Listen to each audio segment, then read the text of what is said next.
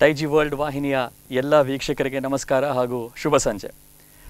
ಮಾರ್ಗದರ್ಶಿ the edu series 2022 ಕಾರ್ಯಕ್ರಮದ 15ನೇ ಎಪಿಸೋಡ್ಗೆ ತಮಗೆಲ್ಲರಿಗೂ ಸ್ವಾಗತಿಸ್ತಾ ಇದ್ದೇನೆ. ನಿಮ್ಗೆ ಗೊತ್ತಿರೋ ಹಾಗೆ ಕಳೆದ ಮಾರ್ಚ್ನಲ್ಲಿ ನಾವು ತ್ರಿಷಾ ಕ್ಲಾಸಸ್ ಉಡುಪಿ ಹಾಗೂ ಡೈಜಿ ವರ್ಲ್ಡ್ ಸಹಭಾಗಿತ್ವದಲ್ಲಿ ಪ್ರಮುಖವಾಗಿ ನಮ್ಮ ದ್ವಿತೀಯ PUC ವಿದ್ಯಾರ್ಥಿಗಳನ್ನು ಫೋಕಸ್ ಆಗಿ ಇಟ್ಕೊಂಡು ಕರಿಯರ್ ಗೈಡೆನ್ಸ್ ಅಥವಾ ಕರಿಯರ್ ಪ್ಲಾನಿಂಗಲ್ಲಿ ಏನಾವತ್ತು ಇನ್ಫಾರ್ಮೇಷನ್ ಬೇಕಾಗುತ್ತೆ ಅದನ್ನು ಕೊಡುವಂಥ ಒಂದು ಸ್ಮಾಲ್ ಎಫರ್ಟ್ ಅಂತ ಹೇಳ್ಬೋದು. ಈಗಾಗಲೇ I am very happy to inform that we have successfully completed over 14 episodes.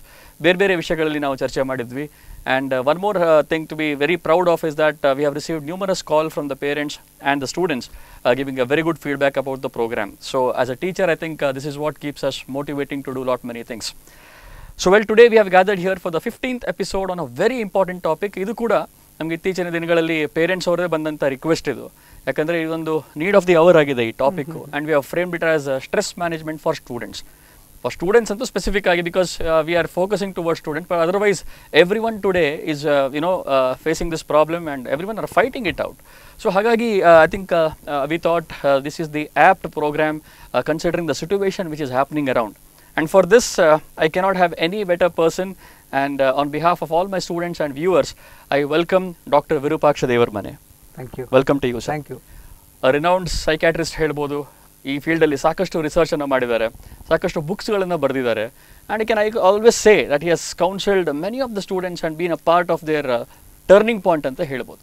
So there cannot be any better person, as I said. Sir, ನೀವು ಬ್ಯುಸಿ ಇದ್ದಷ್ಟು ನಮಗೆ ಚಿಂತೆ ಜಾಸ್ತಿ. ವಿರೂಪಾಕ್ಷ ದೇವರ ಮನೆಯವರು ಯಾವಾಗ ಫ್ರೀ ಆಗ್ತಾರೆ ಅವತ್ತು ಯೂತ್ಸ್ ಒಂದು ಕರೆಕ್ಟ್ ಡೈರೆಕ್ಷನಲ್ಲಿ ಹೋಗ್ತಾ ಇದ್ದಾರೆ ಅಂತ ಹೇಳ್ಬೋದು. Sir, what is your thought? That's a very nice thought.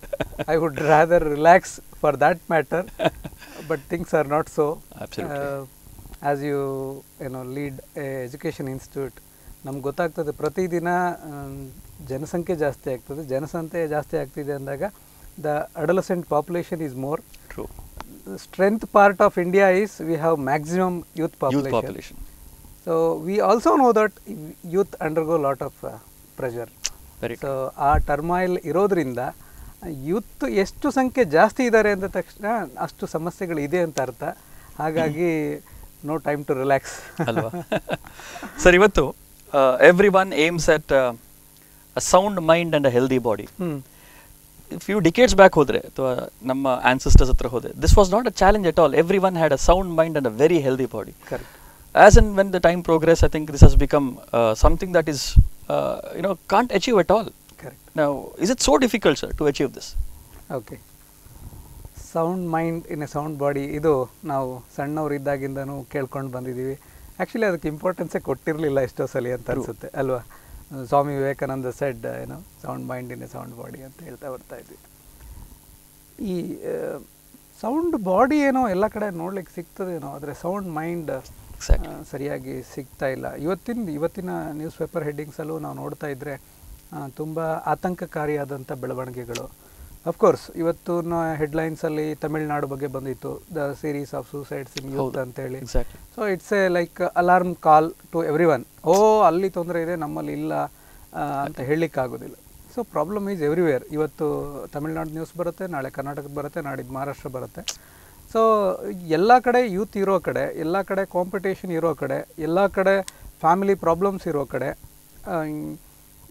Education field has become highly competitive, ಇದೆಲ್ಲ ಇರೋ ಕಡೆ ಪ್ರಾಬ್ಲಮ್ಸ್ ಇದ್ದೇ ಇರುತ್ತೆ. ಸೊ ಪ್ರಾಬ್ಲಮ್ಸ್ ಇದೆ ಅಂದಮೇಲೆ ನಾವು ಸೊಲ್ಯೂಷನ್ ಹುಡುಕಬೇಕು. ಸೊಲ್ಯೂಷನ್ ಹುಡುಕುವಾಗ ಯಾವುದು ನಮ್ಮ ಕೈಯಲ್ಲಿದೆ ಅಂತ ಹುಡ್ಕೋಕ್ಕೆ ಹೋದರೆ ಫಸ್ಟ್ ಲೈನ್ ಬರೋದೇ ನೀವು ಹೇಳ್ದಂಗೆ sound mind is in sound body. ಯಾಕೆ ಅಂತಂದರೆ ಸಮಥಿಂಗ್ ವಿ ಕ್ಯಾನ್ ಡೂ. ಈಗ ನಾನು ಅಂದ್ಕೊಂಡ್ರೆ ರ್ಯಾಂಕ್ ಸಿಗಲಿಲ್ಲ, ಒತ್ತಡ ಆಯಿತು, ನಾನು ಎಷ್ಟು ಪ್ರಯತ್ನ ಮಾಡಿದ್ರು ನಮ್ಮ ಫೈನಾನ್ಷಿಯಲ್ ಸಿಚುವೇಶನ್ಸು ಇಂಪ್ರೂವ್ ಆಗ್ತಾ ಇಲ್ಲ. Few things are not in your hand, but what is in my hand ಅಂತ ನಾವು ನೋಡಿಕೊಂಡಾಗ I think sound mind in a sound body is something I can do. I can tell my children to do, I can tell my students to do. For example ಒಂದು education institute, so they can enforce certain rules that 4 to 5 is the PT period, every one should be seen in ground ಅಂತ. So ಈ physical exercises ಏನಿದೆಯಲ್ಲ, at least 1 hour exercises ಅಂತ parents ಅವ್ರ ಮಕ್ಕಳಿಗೆ ಮಾಡಿಸುವಂಥದ್ದು. Obviously ಅಡಲಸೆಂಟ್ಸ್ they would like to play, but definitely not in the name of exercises. ನೀನು ಹೋಗಿ exercise ಮಾಡು, walk ಮಾಡು, ಸೈಕ್ಲಿಂಗ್ ಮಾಡೋದನ್ನು ಮಾಡಲಿಕ್ಕಿಲ್ಲ. But you create N opportunity wear in forcefully they are under 1 hour physical exercise. ಇದೇನು ಮಾಡುತ್ತೆ ಅಂತಂದರೆ ನಮ್ಮ ಮಿದುಳಲ್ಲಿ ನೈಸರ್ಗಿಕವಾಗಿ ಆ್ಯಂಟಿಡಿಪ್ರೆಸೆಂಟ್ಸು, ಸ್ಟ್ರೆಸ್ ಫ್ರೀ ಹಾರ್ಮೋನ್ಸನ್ನು ಪ್ರೊಡ್ಯೂಸ್ ಮಾಡುತ್ತೆ. ಆ ಫೀಲ್ ಗುಡ್ ಹಾರ್ಮೋನ್ಸ್ ಏನಿದೆ ಮಿದುಳಲ್ಲಿ ಪ್ರೊಡ್ಯೂಸ್ ಆದಾಗ ಅವನಲ್ಲಿ ಸಮಾಧಾನ, ಆತ್ಮವಿಶ್ವಾಸ, ಸ್ಟ್ರೆಸ್ ಫ್ರೀ ಲೈಫ್ ಲೀಡ್ ಮಾಡಲಿಕ್ಕೆ ಸಹಾಯ ಆಗ್ತದೆ. ಈ ಫಿಸಿಕಲ್ ಎಕ್ಸಸೈಸಸ್ಸು ಆಫ್ ಲೈಟ್ ಏನಾಗ್ಬಿಟ್ಟಿದೆ ಅಂದರೆ ನಾವು the present daily schedules, school, tuition, coaching, extra ಕೋಚಿಂಗ್ಸು, ಮತ್ತು ಅದರ ಮೇಲೆ ಪೇರೆಂಟ್ಸ್ ಎಕ್ಸ್ಪೆಕ್ಟೇಷನ್ಸ್ ಇದೆಲ್ಲ ಆಗಿ little time for these physical activities ಆಗಿಬಿಟ್ಟು youngsters R not getting chance to ಏನೋ Dev return copy ರೈಟಿಂಗಲ್ಲಿ ಬರೆದಿದ್ರು sound mind is in a sound body ಅಂತ apply ಮಾಡಲಿಕ್ಕೆ ಅದನ್ನು actually there is not much of time ಅಲ್ವಾ. ರಿಕ್ರಿಯೇಷನ್ಗೆ time ಇಲ್ಲ ಅವ್ರಿಗೆ, ಸ್ಪೋರ್ಟ್ಸಿಗೆ ಟೈಮ್ ಇಲ್ಲ. 10th they are extremely good. ನೋಡೋ ಈ ವರ್ಷ 10th football ಹೋಗ್ಲಿಕ್ಕಿಲ್ಲ, table tennis stop ಮಾಡಬೇಕು, ಅವನು ಈ ವಿಲ್ ಬಿ ಎ ಗುಡ್ ಕ್ರಿಕೆಟ್ರು, ಅಥವಾ you want to join some cricket academy, ಇಲ್ಲ ನೋ ಡೂಯಿಂಗ್ ಕ್ರಿಕೆಟ್ ಅಕಾಡೆಮಿ, ಈ ವರ್ಷ PUC stop that. So even in the name of sports, ರಿಕ್ರಿಯೇಷನ್ನು, ಆ physical activity was strong. Even for that matter ನಾವು we are in mid life, whatever strong we are today, that is because of the exercises or games we played during school, high school, college. Very true. So if that is the problem, probably it is high time to all parents and since we are talking of students, education institutions, kindly focus on the physical fitness of the students, which will in turn help them to have a healthy mind. Fantastic. Sir, ಇವತ್ತಿನ topic ನಾವು stress management ಅಂತ frame ಮಾಡಿದ್ದೇವೆ. Stress has no age, nan prakara. I mean, be it for students or any professional today. But managing definitely is very, very challenging. It's not so easy as it looks. Correct. Yake sir, ivattu student population, as a teacher, I'm really concerned. As a student population, ivattu at this young age, they are talking about stress, they are talking about depression. I mean, this age should be where they have all the capacities to face it. Correct. This is not the age they should talk about stress and depression. Correct. So you have come across many such students. Yelle nimge a difference kaanta ide compared to what we were 10-15 years back, and now it's really changing towards a negative end. Yeah, I think I should agree that students are under stress.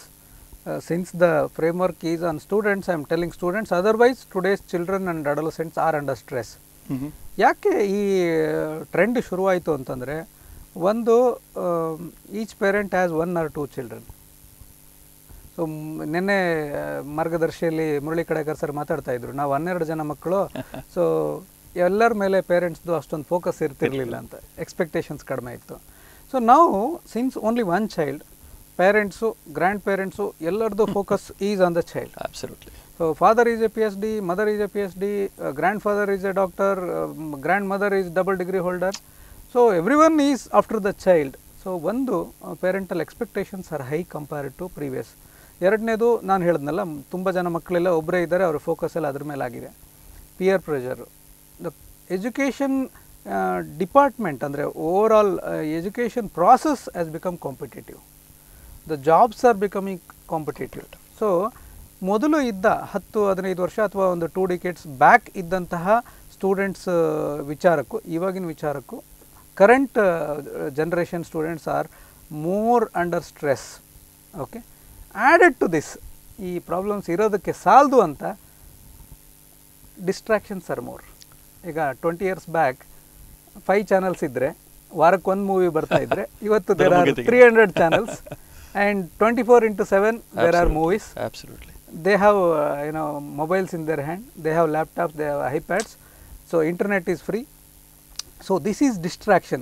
So our children has to sustain education competition, peer pressure, media influence, parental expectations, added to this natural changes in their body, the physiological changes in the body. So ಇಲ್ಲಿ ನಾವು ಅದನ್ನು group ಮಾಡೋದಾದರೆ, today's ಚಿಲ್ಡ್ರನ್ನು ಎಲ್ಲರಿಗೂ ಇದ್ದಂಥ normal physiological ಚೇಂಜಸ್ನ ಅವ್ರು ಎದುರಿಸಬೇಕು. ಅದರ ಏರುಪೇರುಗಳು ಇದ್ದೇ ಇರುತ್ತೆ, ಎಲ್ಲ ಜನ್ರೇಷನಲ್ಲಿ ಇರುವಂಥ ಒತ್ತಡ ಅದು. ಅದಕ್ಕೆ ಆ್ಯಡೆಡ್ ನೀವು ಕೇಳಿದ ಪ್ರಶ್ನೆಗೆ ಉತ್ತರ ಏನಂತಂದರೆ, parental expectations, teachers expectations, education institutions expectations, over all ಇದನ್ನೆಲ್ಲ ನಾವು together ಹಾಕೋದಾದರೆ society as A hole has changed. ತುಂಬ ಚೇಂಜಸ್ ಆಗಿದೆ. There is lot of importance to the marks ಅಥವಾ ಸ್ಕೋರಿಂಗ್ಸು, which is not A holistic yard stick ಅಲ್ವಾ. So ಆ ಥರಕ್ಕೆ ಆಗಿರೋದ್ರಿಂದ children are under really stress. ನಿನ್ನೆ Murali ಕಡಿಕಾರ್ sir ಅವರು ಹೇಳ್ತಾ ಇದ್ರು, ಒಂದು 95-96% ಬಂದ ವಿದ್ಯಾರ್ಥಿಗೆ ತನಗೆ ಬೇಕಾಗಿರೋ ಕೋರ್ಸ್ ಇವತ್ತು ಸಿಗ್ತಾ ಇಲ್ಲ. ಸೊ ಅವನ ಪ್ರಶ್ನೆ ಏನಂತ ಹೇಳಿದ್ರೆ 95 ತೆಗೆದು ಏನು ಪ್ರಯೋಜನ ಆಯಿತು ಅಂತ. I mean that is the level of competition this kids are facing. Yes, see, recently I was encountering a student. He has got into the school or college he wanted. ಆ ಕಾಲೇಜಿಗೆ ಅವ್ನು ಜಾಯ್ನ್ ಆಗಬೇಕು ಅಂತ ಅವ್ನು ಇಷ್ಟ, ಅದು dream, ಅದು. Okay. So ಅದು ಅಲ್ಲಿಗೆ ಸೇರಬೇಕು ಅಂತಂದರೆ cut off point is something like 95-90 ಮೇಲೆ ತೆಗಿಬೇಕು ಅಲ್ಲೆಲ್ವರೆಗೂ. ಅಷ್ಟು ಚೆನ್ನಾಗಿ, ಅಂದರೆ ಅದು ಅಷ್ಟು ಹೈಯೆಸ್ಟ್ ಬರಬೇಕಂದ್ರೆ ಅವ್ನ ಸ್ಕೂಲಲ್ಲೇ ಅವ್ನು ಟಾಪರು. ಓಕೆ. 10th ಅವ್ನು ಟಾಪರು. ಪಿ ಯು ಸಿಗೆ ಬರ್ತಾನೆ. ಪಿ ಯು ಸಿಯಲ್ಲಿ ಈ find that is the lost in that college. So ಇಲ್ಲಿ ಏನಾಗ್ತಿದೆ, ಮೊದಲು ಓದದೇ ಇರೋ ಮಕ್ಕಳಿಗೆ ಸ್ಟ್ರೆಸ್ ಇರ್ತಿತ್ತು, ಈಗ ಚೆನ್ನಾಗಿ ಓದೋ ಮಕ್ಕಳಿಗೆ ಸ್ಟ್ರೆಸ್ ಜಾಸ್ತಿ ಆಗಿದೆ. ಆ ಥರದಕ್ಕೆ ಅದರ್ ಡೇ ಗುರುರಾಜ್ ಕರ್ಜ್ಗೆ ಅವ್ರು ಮಾತಾಡ್ತಾ ಇದ್ರು. ಈ was coating one college in Delhi wear the cut off point is 100. So that's how we find lot of suicides in professional courses, IIT centers. Of late, they have started student wellness centers, which were like 20 years back, as you told, was unheard. Alva. Student counseling centers, student wellness centers were unheard of it. True. So, but there is need for today, definitely. Otherwise, we keep on listening like as today's headlines, not suicides. Series of suicides or series of bomb blasts, series of sexual abuses, or as America and all we tend to see series of bomb blasts or gunshots. So this is all says that our children and adolescents are under stress. They need proper guidance. So it's the need of the hour, as you are stressed. I think one thing very clear in the discussion we had so far, that if our youths tomorrow have to be safe, parents and education institution has to play a very critical role. Yes. Yes. Time and again, Abdul Kalam ji is remembered that if a nation has to progress, it is only 3 people: parent, father, mother, and teachers. So we cannot give away our responsibilities. Absolutely. ನಮ್ಮ ಮಕ್ಕಳು ಸ್ಟ್ರೆಸ್ಸಲ್ಲಿ ಇದ್ದಾರೆ, ನಮ್ಮ college ಮಕ್ಕಳು ಒತ್ತಡದಲ್ಲಿ ಇದ್ದಾರೆ ಅಂತಂದರೆ V cannot blame them. ಏನು ಇಷ್ಟು ಸಣ್ಣ ವಯಸ್ಸಲ್ಲಿ ಓದ್ಕೊಂಡು ಆಡಾಡ್ಕೊಂಡು ಇರಬೇಕಾಗಿದ್ದು ಹೊತ್ತಲ್ಲಿ ಅಂತ. We have to sit back and realise our responsibility. ನಮ್ಮ ಜವಾಬ್ದಾರಿ ಏನಿದೆ, ಯಾಕೆ ನಮ್ಮ ಮಕ್ಕಳು ಒತ್ತಡದಲ್ಲಿದ್ದಾರೆ, ಅವರ ಎಕ್ಸ್ಪೆಕ್ಟೇಷನ್ಸ್ ಏನು. ಪ್ರತಿ ಕಾಲೇಜಲ್ಲಿ, ಪ್ರತಿ ಮನೆಯಲ್ಲಿ ಅವ್ರ ಜೊತೆ ಕೂತ್ಕೊಂಡು ಮಾತಾಡಿ, ಮಗ ನೀನು ಖುಷಿಯಾಗಿದೆಯಾ, ನಿನ್ನ ಮುಖ ಯಾಕೆ ಡಲ್ ಆಗಿದೆ ಇವತ್ತು, ನಿನ್ನ ಪರೀಕ್ಷೆಗಳು ಯಾವಾಗ, ಚೆನ್ನಾಗಿ ಓದ್ಕೊಂಡಿದೆಯಾ, ನಿನ್ಗೇನಾದ್ರು ಒತ್ತಡ ಅನ್ನಿಸ್ತಾ ಇದೆಯಾ, ನಿನ್ನ ಕ್ಲಾಸ್ ಟೀಚರ್ ಯಾರು, ನಿನಗೆ ಯಾವ ಸಬ್ಜೆಕ್ಟ್ಸ್ ಕಷ್ಟ ಆಗ್ತಿದೆ, ನಾನು ನಿಮ್ಮ ಟೀಚರ್ನ ಯಾವಾಗ ಭೇಟಿ ಮಾಡ್ಬೋದು, ನಿನ್ನ ಇಷ್ಟ ಏನು, ನಿಂಗೆ ಏನಾದ್ರು ತೊಂದರೆ ಇದ್ದರೆ ನನ್ನ ಹತ್ರ ಹೇಳ್ಬೋದು ನೀನು. ಈ ರೀತಿಯ ಒಂದು ಕ್ವಾಲಿಟಿ ಅವರ್ ಪೇರೆಂಟ್ಸ್ ಮಾಡ್ಕೊಳ್ಬೇಕು. And it is highly missing, sir, today. Yeah, definitely it is missing. See, ಮಗು ಮುಖ ಸಪ್ಪಗೆ ಮಾಡ್ಕೊಂಬರ್ತಾನೆ, ಏನು ಮಾರ್ಕ್ಸ್ ಬಂತ, ಪ್ರೋಗ್ರೆಸ್ ರಿಪೋರ್ಟ್ ತೋರಿಸು, ಯಾಕೆ B+ ಬಂತು, ಯಾಕೆ C+ ಬಂತು, ನಿಂಗೆ ಏನು ಕಡಿಮೆ ಮಾಡಿದ್ದೀನಿ ನಾನು. So it is not something that I give everything and you give me 100%. No. It's not like that. We cannot equate that. See, the child is A+, probably as a parent I am A+. The child is B+, somewhere as a parent I am B+, I need to improve to A+. The child was in A+, now he has come back to B+, I cannot blame the child. I have to again improve myself as a parent from B+ to A+. So ಅದು warning science ನೋಡಿ. ಯಾವ ಮಕ್ಕಳು ನನಗೆ ಒತ್ತಡ ಆಗಿ, ನಮ್ಮ ಈಗ consultation ಚೇಂಬರ್ಸಲ್ಲಿ ಬರ್ತಾರೆ, ಅವರ ತೊಂದರೆಗಳು ಸಾಕಷ್ಟು ಹೇಳ್ಕೊಳ್ತಾರೆ. ಸ್ಟಡೀಸಲ್ಲಿ ತೊಂದರೆ ಇರುವಂಥದ್ದು, ಪಿಯರ್ ಪ್ರೆಷರ್, ಸ್ನೇಹಿತರಿಂದ ತೊಂದರೆ ಇರುವಂಥದ್ದು, ಇಂಟರ್ನೆಟ್ಟಲ್ಲಿ ಆಗುವಂಥ ತೊಂದರೆಗಳಿಂದನೋ, ಅಥವಾ ಪೇರೆಂಟ್ಸ್ ಜೊತೆಗೆ ಅವ್ರಿಗಿರ್ತಕ್ಕಂಥ ರಿಲೇಷನ್ಶಿಪ್ ಪ್ರಾಬ್ಲಮ್ಸು, ಅಥವಾ ಅಡೋಲಸೆಂಟ್ ರಿಲೇಟೆಡ್ ಅವರ ಸೆಕ್ಶುಯಾಲಿಟಿ ಕನ್ಫ್ಯೂಷನ್ ಬಗ್ಗೆ ಇರ್ತಕ್ಕಂಥ ತೊಂದರೆಗಳು, ಅಥವಾ ಅವರ ರಿಲೇಷನ್ಶಿಪ್ ಪ್ರಾಬ್ಲಮ್ಸ್ ಅಂದರೆ ಅಫೇರ್ ಇರುತ್ತೆ, ಲವ್ ಫೇಲ್ಯೂರ್ ಆಗಿರುತ್ತೆ, ಇಂಥ ವಿಚಾರಗಳಲ್ಲಿ ಒತ್ತಡಗಳು ಇದೆಲ್ಲ ಬಂದು ನಮ್ಮ ಹತ್ರ ಹೇಳುವಾಗ ತಂದೆ ತಾಯಿಗಳು ಮುಖ ಅರಳಿಸ್ಕೊಂಡು, ಕಣ್ಣು ಅರಳಿಸ್ಕೊಂಡು, ಏನಿದು ಇಷ್ಟೆಲ್ಲ ತೊಂದರೆ ಇದೆಯಾ ಅವನಿಗೆ, ನಮ್ಗೆ ಯಾಕೆ ಹೇಳಲೇ ಇಲ್ಲ, ಯಾಕೆ ಹೇಳಲೇ ಇಲ್ಲ ಅಂದರೆ ನಾವು ಕೇಳಿಸ್ಕೊಳ್ಳಿಲ್ಲ ಅಂತ. ಅವನು ಪ್ರತಿದಿನ ಅವ್ನ ಮುಖ ಸಪ್ಪಗೆ ಮಾಡ್ಕೊಂಡು ಬಂದಾಗ ಯಾ ಸಮಥಿಂಗ್ ಟು ಟೆಲ್. ಅವ್ನು ಪ್ರತಿದಿನ ಸಿಟ್ ಮಾಡ್ಕೊಂಡು ಅಪ್ಪನ ಹತ್ರ ಜಗಳ ಮಾಡಿದಾಗ ಯಾ ಸಮಥಿಂಗ್ ಟು ಟೆಲ್. ಪ್ರತಿದಿನ ಅವ್ನ ತಮ್ಮನ್ನು ಹೊಡಿತಾ ಇದ್ದಾನೆ ಅಂದರೆ ಯಾ ಸಮಥಿಂಗ್ ಟು ಟೆಲ್. ಅವನು ಯಾವತ್ತೋ ಕಳ್ತನ ಮಾಡಿ ಸಿಕ್ಕಾಕೊಂಡ ಅಂದರೆ ಈ wanted to tell something to you. But ಈ is demanding your time and affection through bad behaviours. True. ಅವನು ಬ್ಯಾಡ್ ಬಿಹೇವಿಯರ್ ಮಾಡ್ದ ಅಂದ ತಕ್ಷಣ ನಾನು ಅವ್ನು ಪನಿಷ್ ಮಾಡ್ತೀನಿ ಅಂದರೆ I am increasing is stress. Absolutely. ಅವ್ನು ಮಾರ್ಕ್ಸ್ ಕಡಿಮೆ ತಗೊಂಡು ಬಂದ, ಅವ್ನು ಫೇಲಾಗಿ ಬಂದ ಅಂದ ತಕ್ಷಣ ಅವ್ನು ಸ್ಟ್ರೆಸ್ಸಲ್ಲಿದ್ದಾನೆ ಅಂತ ನಾನು ತಿಳ್ಕೊಂಡು ಅವನಿಗೆ ಹೆಲ್ಪ್ ಮಾಡಬೇಕಿತ್ತು. ನಾನು ಅವನು ಏನೋ ಫೇಲಾಗಿ ಬಂದಿದ್ದಾನೆ, ನಾನು ಅವನಿಗೆ ಪನಿಷ್ಮೆಂಟ್ ಕೊಡ್ತೀನಿ, ಅವನ ರಿಕ್ರಿಯೇಷನ್ ಕಟ್ ಮಾಡ್ತೀನಿ, ನಾಳೆಯಿಂದ ಅದು ಕಟ್ಟು ಇದು ಕಟ್ಟು ಅಂತ ಮಾಡ್ತೀನಿ ಅಂತ. ಐ ಆಮ್ ಇನ್ಕ್ರೀಸಿಂಗ್ ಈ stress. C, stress is full of negative emotions.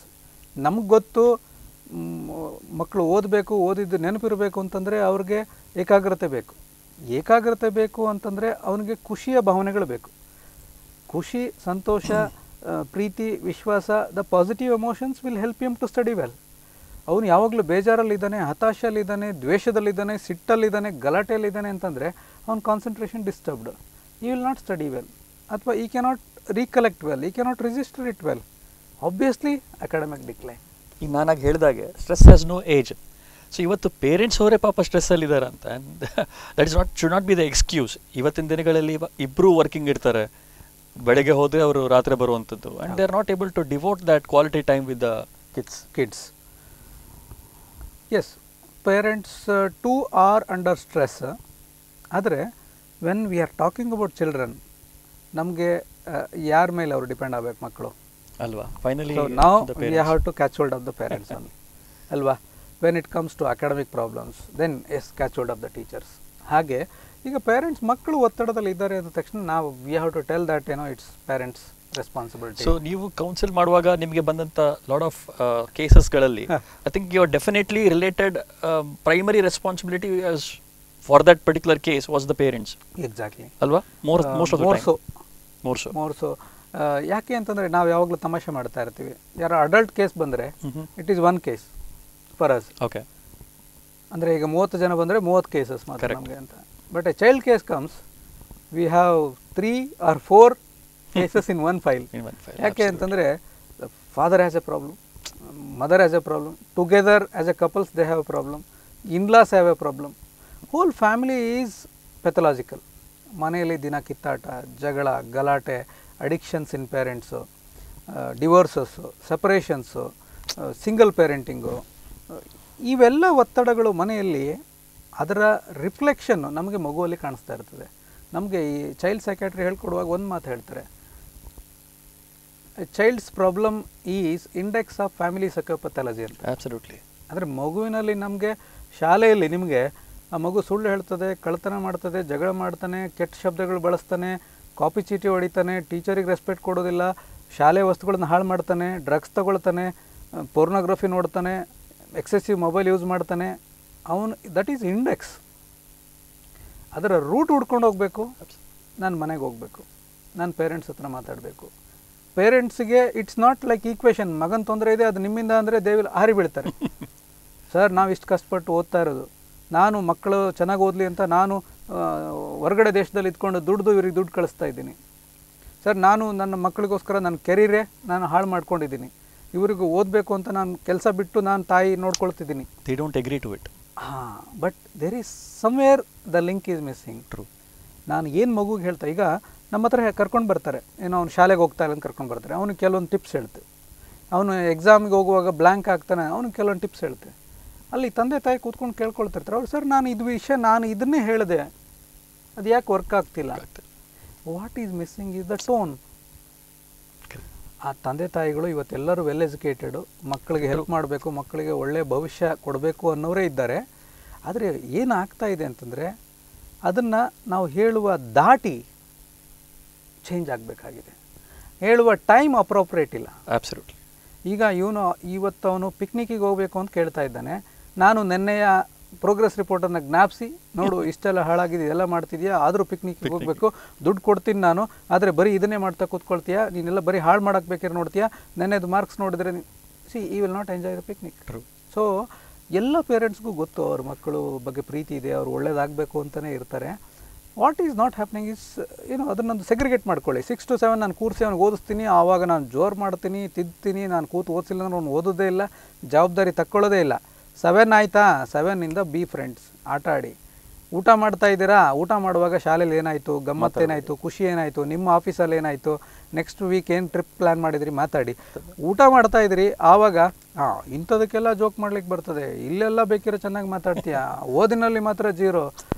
So ಅವ್ನು ಸ್ಕೂಲ್ ವಿಷಯ ಏನೋ ಹೇಳ್ತಾ ಇದ್ದ, ಆವಾಗ you are trying to ಸ್ನಬ್ him of. So ಈ ಥರ ಮಾಡ್ಕೊಳ್ಳದೆ be with them when they are stressed. ಪೇರೆಂಟ್ಸಿಗೆ ಮೊದಲು ಗೊತ್ತಾಗಬೇಕು. ಯಾರೋ ಒಂದು ಸರಿ ಅಲ್ಲ, ಅಫ್ಕೋರ್ಸ್ ಹೇಳ್ತಾರೆ, ಕೆಲವೊಂದು ಸರಿ ಫ್ರೆಂಡ್ಸ್ ಹೇಳ್ತಾರೆ, ಟೀಚರ್ಸ್ ಹೇಳ್ತಾರೆ. ಫಸ್ಟ್ ಗೊತ್ತಾಗಬೇಕಾಗಿದ್ದು ನಮಗೆ ಗೊತ್ತಾಗ್ತಿಲ್ಲ ಅಂದರೆ at least B open, talk to his friends.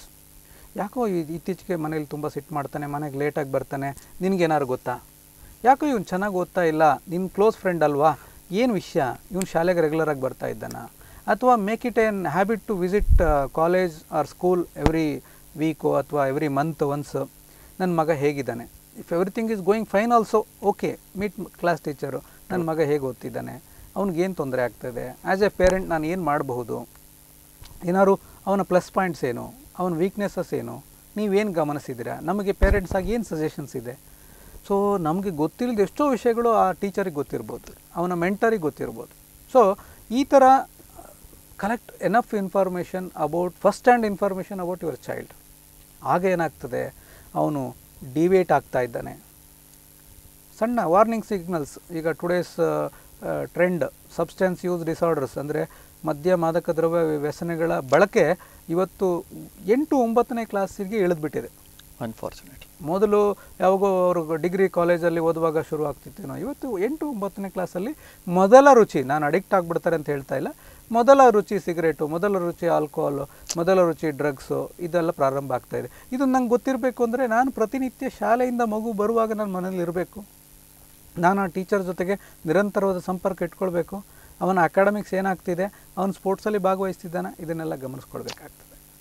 ಯಾಕೆ ನನ್ನ ಮಗ ಅವಾಯ್ಡ್ ಮಾಡ್ತಿದ್ದಾನೆ, ಯಾಕೋ ಮನೆಯಲ್ಲಿ ಸುಳ್ಳು ಹೇಳಿ ತಪ್ಪಿಸ್ಕೊಂಡು ತಿರುಗಾಡ್ತಿದ್ದಾನೆ, ಮನೆಯಲ್ಲಿ ಆಗಾಗ ವಸ್ತುಗಳನ್ನು ಕಳ್ಳತನ ಮಾಡ್ತಾ ಇದ್ದಾನೆ, ಸುಳ್ಳು ಹೇಳಿ ನನ್ನ ಹತ್ರ ದುಡ್ಡು ತಗೊಳ್ತಿದ್ದಾನೆ, ಅಲ್ಲಿ ಕೇವಲ ಅವನನ್ನು ತಪ್ಪು ಹುಡುಕಿ ಅವನನ್ನು ಶಿಕ್ಷಿಸೋ ಬದಲು ಎಲ್ಲಿ ದಾರಿ ತಪ್ತಾ ಇದ್ದಾನೆ, ಈ ಹಣವನ್ನು ಎಲ್ಲಿ ಬಳಸ್ತಾ ಇದ್ದಾನೆ ಅವನು ಅಂತ ದೂರದೃಷ್ಟಿ ಮಾಡಿಕೊಂಡ್ರೆ ನಮ್ಮ ಮಕ್ಕಳು ಮದ್ಯ ಮಾದಕ ದ್ರವ್ಯ ವ್ಯಸನಕ್ಕೆ ಒಳಗಾಗೋದು ತಪ್ಪಿಸ್ದಂಗೆ ಆಗ್ತದೆ. Absolutely you can solve tomorrow's problem.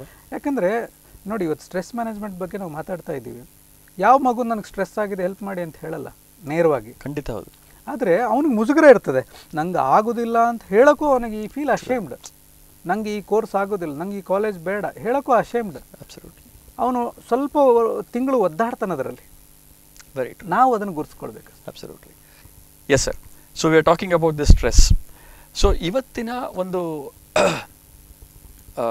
Students ಲೈಫಲ್ಲಿ ಅನ್ವಾಂಟೆಡ್ ವರ್ಡ್ ಅಂತಲೇ ಹೇಳ್ಬೋದು. As a teacher for me I am really unhappy to here this word. They use the word depression. And ಇದೆಲ್ಲ ನಾವು ಮೊದಲು ಕೇಳೇ ಇರಲಿಲ್ಲ, ಸ್ಟೂಡೆಂಟ್ಸ್ ಏಜಲ್ಲಂತೂ ಕೇಳೇ ಇರಲಿಲ್ಲ.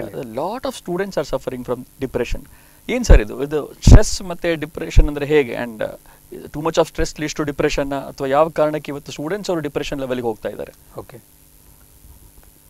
ಡಿಪ್ರೆಷನ್ ನಾನು ಲಕ್ಷಣಗಳು ಹೇಳ್ಬಿಡ್ತೇನೆ, ನಿಮಗೆ ಅರ್ಥ ಮಾಡ್ಕೊಳ್ಳಿಕ್ಕೆ ಸುಲಭ ಆಗ್ತದೆ. ಅಂದರೆ ನಮ್ಮ ವ್ಯೂವರ್ಸಿಗೆ ರೈಟ್. ಸಿ, ಖಿನ್ನತೆ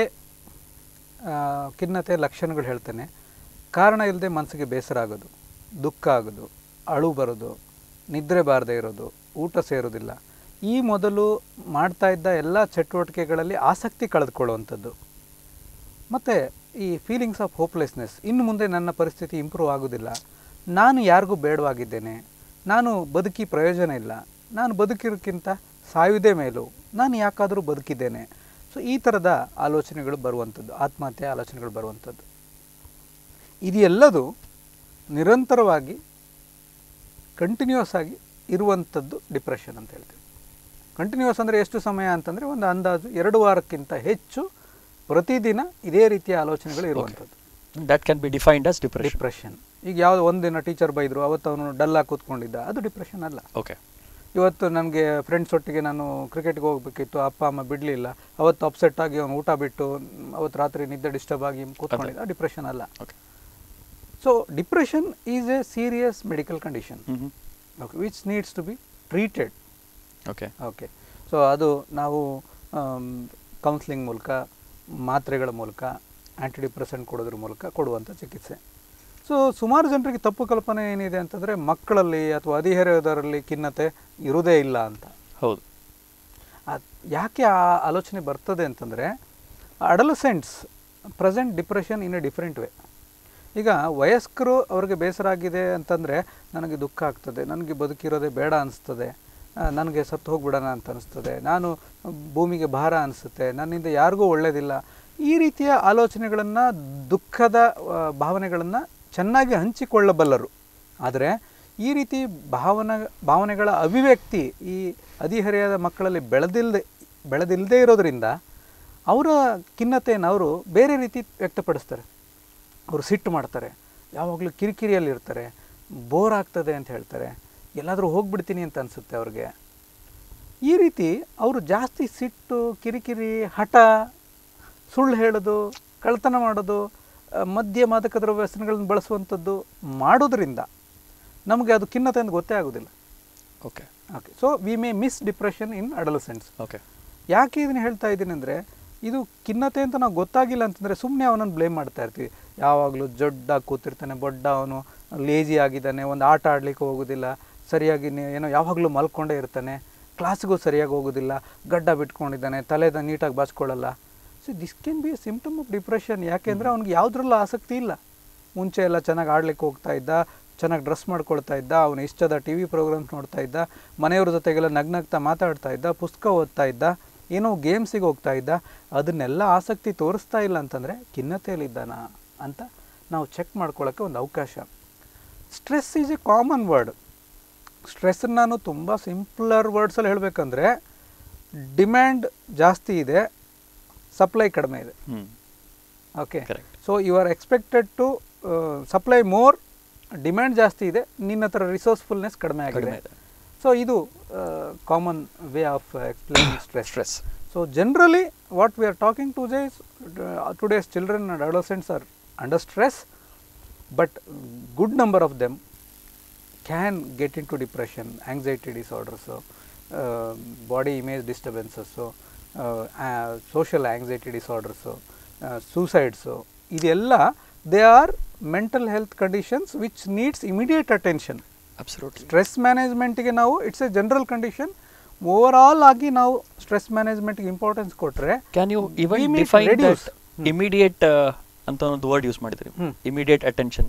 ಇಮಿಡಿಯೇಟ್ ಎಷ್ಟು ಬೇಗ ಸರ್, ಹೇಗೆ ಗೊತ್ತಾಗ್ತದೆ? ಹಾಂ, ಸೊ ಈಗ ನೋಡಿ, ಒಂದು ವ್ಯಾಕ್ಸಿನೇಷನ್ ಕೊಡ್ತೀವಿ ನಾವು. ವ್ಯಾಕ್ಸಿನೇಷನ್ ಯಾಕೆ ಕೊಡ್ತೇವೆ? ಡಿಪ್ತೀರಿಯಾ ಬರಬಾರ್ದು, ಪರ್ಟ್ಯೂಸಿಸ್ ಬರಬಾರ್ದು, ಪೋಲಿಯೋ ಬರಬಾರ್ದು, ಕರೆಕ್ಟ್, ಟ್ಯೂಬರ್ಕ್ಲೋಸಿಸ್ ಬರಬಾರ್ದು, ಇದೆಲ್ಲ ಬರಬಾರ್ದು ಅಂತ ನಾವು 1 ವರ್ಷದ ಮಗುವಿಂದ ಕೊಡ್ತಾ ಬರ್ತೀವಿ. 5 years, 12 years, 10 years booster doses ಅಂತೆಲ್ಲ.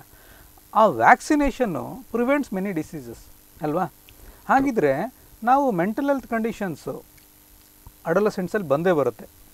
ಯಾಕೆ ಅಡೋಲಸೆಂಟ್ಸಲ್ಲಿ ಬಂದೇ ಬರುತ್ತೆ ಅಂದರೆ, ಒಂದು 13, 14, 15 ಈ ಟೈಮಲ್ಲಿ ಟೀನೇಜ್ ಪ್ರಾರಂಭ ಆಗುವಾಗ ನಮ್ಮ ಮಿದುಳು ಇನ್ನೊಂದು ಸೆಕೆಂಡ್ರಿ ಮೆಚುರೇಷನ್ ಆಗ್ತದೆ. ಒಂದು ಸಾರಿ ತಾಯಿ ಗರ್ಭದಲ್ಲಿ ಸಂಪೂರ್ಣವಾಗಿ ಬೆಳೆದಿರತಕ್ಕಂಥ ಮಿದುಳು ಈ ಟೀನೇಜ್ ಟೈಮಲ್ಲಿ ಮತ್ತೊಂದು ಸರಿ ಸಣ್ಣ ಶಿಫ್ಟ್ ಆಗ್ತದೆ. ಅಲ್ಲಿ ಆ ಮೆದುಳಿನ ಬೆಳವಣಿಗೆಯ 2ನೇ ಹಂತ ಪ್ರಾರಂಭ ಆಗುವಾಗ ಸ್ವಲ್ಪ ಮೆದುಳಿನ ಬೆಳವಣಿಗೆಯ ಏರುಪೇರುಗಳ ಸಮಯದಲ್ಲಿ ತೊಂದರೆಗಳು ಬರ್ತದೆ. So they are under stress. 2ನೇದು, ಈ ಸಮಯ ತುಂಬ ಇಂಪಾರ್ಟೆಂಟು, 13 to say 22 ಟೀನೇಜ್ ಅಂತ ಏನು ಹೇಳ್ತೀವಿ. ಆ ಟೈಮಲ್ಲಿ ಈ ಮೆದುಳಿನ ಬೆಳವಣಿಗೆ ಮತ್ತು ನರಗಳ ಮೇಲಿರ್ತಕ್ಕಂಥ ಮೈಲಿನ್ ಶೀತಿನ ಬೆಳವಣಿಗೆ ಆಗ್ತಾ ಇರೋ ಸಮಯದಲ್ಲಿ ಅವರಿಗೆ ಮಾನಸಿಕ ಆಘಾತ ಆದರೆ, ಹೆಡ್ ಇಂಜುರಿ ಆದರೆ, serious loss of some loud object R person, ಈ ಥರದ ಸಿಂಪ್ಟಮ್ಸ್ ಆದರೆ, ಅಥವಾ ಆ ಸಮಯದಲ್ಲಿ ಟೀನೇಜಲ್ಲಿ ಅವರು ಮದ್ಯ ಮಾದಕ ದ್ರವ್ಯಗಳಿಗೆ ವ್ಯಸನಕ್ಕೆ ಒಳಗಾದರೆ ಪರ್ಮನೆಂಟಾಗಿ ಅವರ ಮಿದುಳ ಬೆಳವಣಿಗೆ ಮೇಲೆ ತೊಂದರೆ ಉಂಟಾಗಿ ಅವರ ವ್ಯಕ್ತಿತ್ವ ಬೆಳವಣಿಗೆಯಲ್ಲಿ ತೊಂದರೆ ಆಗ್ತದೆ. ಹಾಗಿದ್ರೆ ಇಷ್ಟು ಸೀರಿಯಸ್ ಇರ್ತಕ್ಕಂಥ ಮೆಂಟಲ್ ಹೆಲ್ತ್ ಕಂಡೀಷನ್ಸ್ಗೆ ನಾವು ಏನು ವ್ಯಾಕ್ಸಿನ್ ಕೊಡ್ತಾ ಇದ್ದೀವಿ? ಕರೆಕ್ಟ್. ನಾವು ಎಲ್ಲಿ ಅದಕ್ಕೆ ತಯಾರು ಮಾಡ್ತಾ ಇದ್ದೀವಿ? ನಾವು ಕಾರ್ಯಕ್ರಮ ಪ್ರಾರಂಭ ಮಾಡಿದ್ದೀವಿ, sound mind is in sound body ಅಂತ.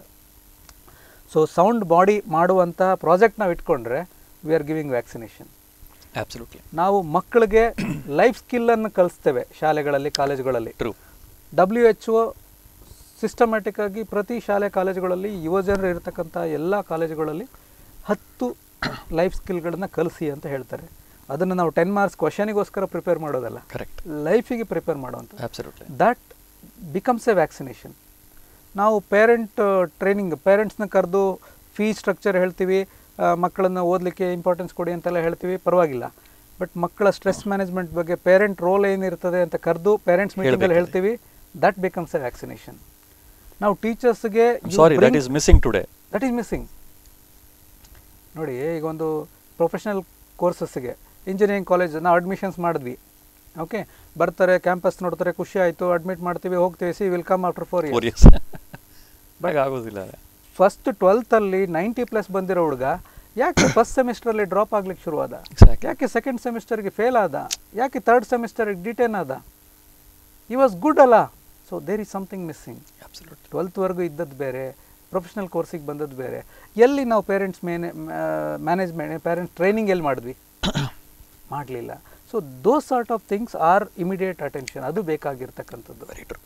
ಟೀಚರ್ಸ್ಗೆ ದೇ ಆರ್ ವಂಡರ್ಫುಲ್. ಫಿಸಿಕ್ಸ್ ಕೊಡಿ, ಎಲ್ಲ ಸ್ಟೂಡೆಂಟ್ಸಿಗೆ ಪಾಸ್ ಮಾಡಿಸ್ತಾರೆ. ಕೆಮಿಸ್ಟ್ರಿ ಎಲ್ಲರಿಗೂ 99 ಬೇಕಿತ್ತು ತರಿಸ್ತಾರೆ.